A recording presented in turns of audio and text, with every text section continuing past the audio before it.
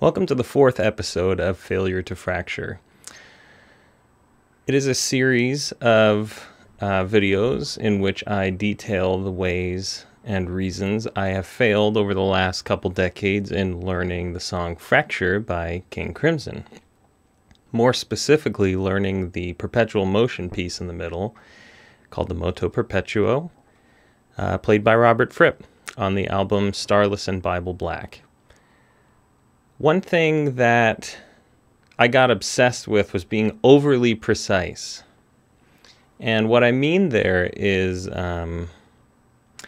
for example, the mechanics of playing, at least in terms of what I picked up from the Introduction Guitar Circle course, was you would move your hand to the string using your elbow, and then you would use your wrist to move the pick through the string.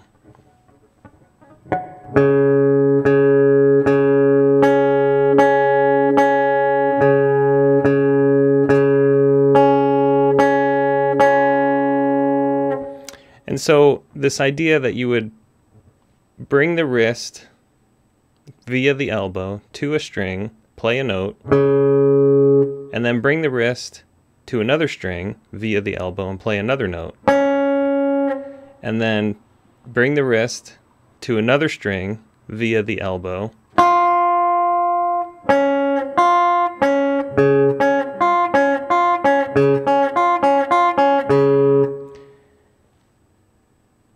I was really trying to follow the rules a little too closely, I think. And maybe I'm wrong. Maybe this is just a cheat that I'm coming up with. But in playing what I call the death picking section, which is what I opened up with,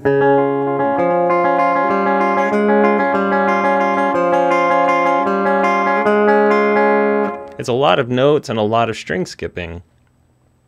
After some time, I started thinking about, how do I make this more efficient?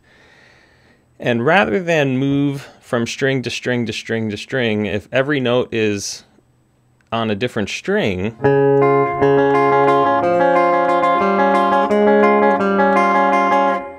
what if I just moved my wrist to the right places and then let my wrist do the rest? So I kind of picked apart this section as kind of three main movements. There's when you play that octave, and then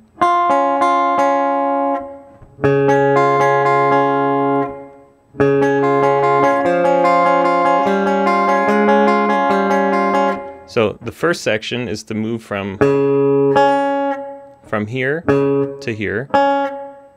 The second movement is,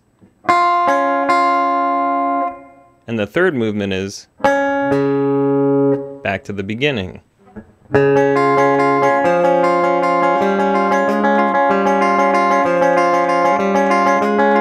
It's just a cluster of those three main motions.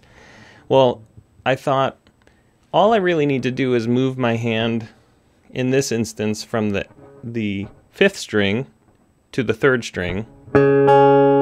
So from above the fifth string to between the second and third strings.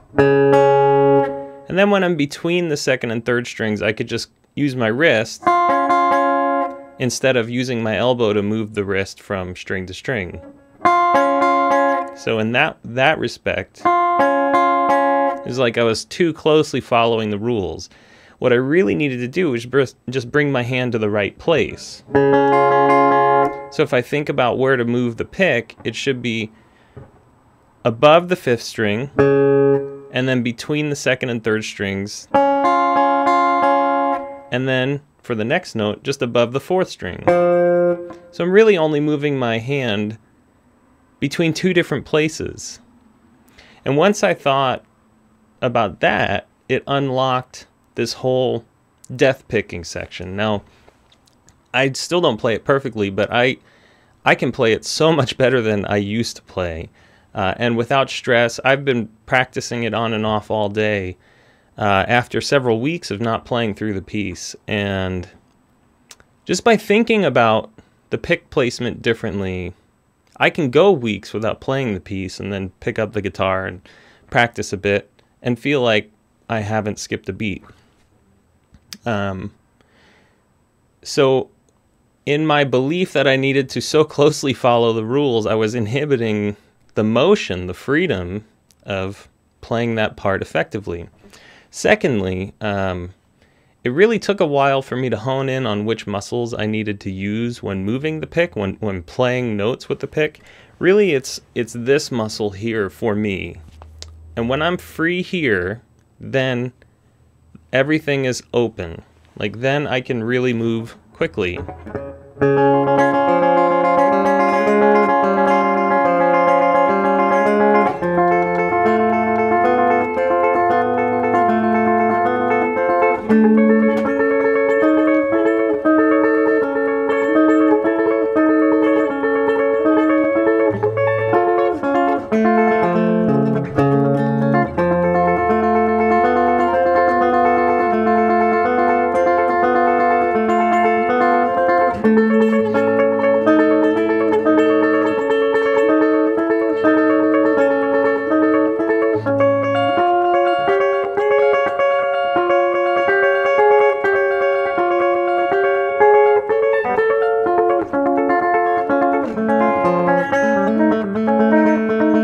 Anyway, I get carried away. It's just fun to play at this point. But, which is actually a good thing because it used to be really frustrating to play. So now that it's good and fun, that's a totally different experience. But again, for me, it took unlocking this muscle, paying attention to this muscle. So all I really, for the death picking section, all I really need to do is use my elbow to move not to strings, but to areas above or between strings, and then let my wrist do the rest. That was like someone had paved the road and I I was then able to walk on it. So I don't know if this is going to be particularly helpful, but I did play along a little bit with a guy named Octavio in the formerly known as the Guitar Circle of Mexico, now known as the Contemporary Guitar Ensemble, and we did a Skype session, and we talked about this for probably 10 to 15 minutes, and he found that even in his early exercises, it seemed to help him out.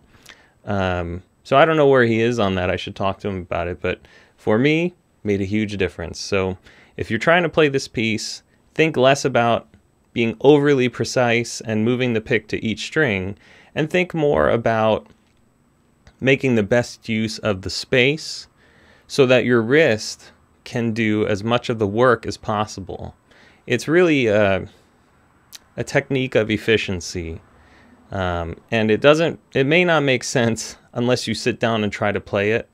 And if you'd like to try playing it and you can't figure out what I'm talking about, just let me know and we can do a Skype session or something like that and talk about it. So hopefully this was helpful for you, and hopefully you can see that this technique has allowed me to be a lot more precise, ironically, and to play the piece at a greater tempo without physical stress, and with, like, I can play this for an hour and not really hate myself. So if you have other techniques or experiences, I'd love to hear them. Leave a comment, send an email to anthony@makeweirdmusic.com. Whatever, I'm pretty easy to reach. So I'll see you in the next episode.